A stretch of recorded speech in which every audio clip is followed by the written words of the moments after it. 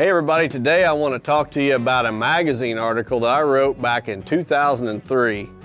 The title of that article was Same Time, Same Place. And to my knowledge, no one had ever talked about this topic before I wrote that article in 2003. It basically details the tendency of a mature buck to show up in the same area at the same time each year. You know, I think a lot of deer hunters get hung up on trying to pattern a deer today so that they can go out next week and shoot that deer. I take a little different approach. I try to pattern a buck as he's growing up each year. And I know where he's going to be, say, the first week of October, and I know where he's going to be the first week in November. And at the tail end of the rut, Thanksgiving time, I know where that buck has a tendency to be. Because what I've found is that a mature buck has a tendency to follow an annual pattern. You know, there's a lot of bucks that the time they shed their velvet, they'll relocate. They will have that summer range where they're with a bachelor group of other bucks.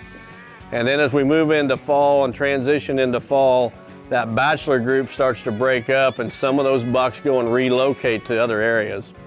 And what I've found there is that when an individual buck relocates, he does so at the same time every year, almost to the exact day. And it's just been uncanny over the years how I've seen different things that whitetails do happen on almost the same day from year to year. And another example is when I had my captive herd of research whitetails, I had specific individual does that would come into heat the same day every year. In other words, if a doe came into heat on November 15th this year, you could almost bank on it that she was going to come into heat November 15th in the next year. And if she happened to miss November 15th, it would only be by one day. It would either be the 14th or the 16th. But deer have an uncanny knack of following annual habits almost to the day. I've just seen it over and over again. So what's that mean to the deer hunter? Well, let's say you've got a trail camera picture of a buck on your property from a year ago, and you got that picture on November 3rd. Well, guess where you need to be hunting on November 3rd this coming season? You can use those annual patterns to your benefit.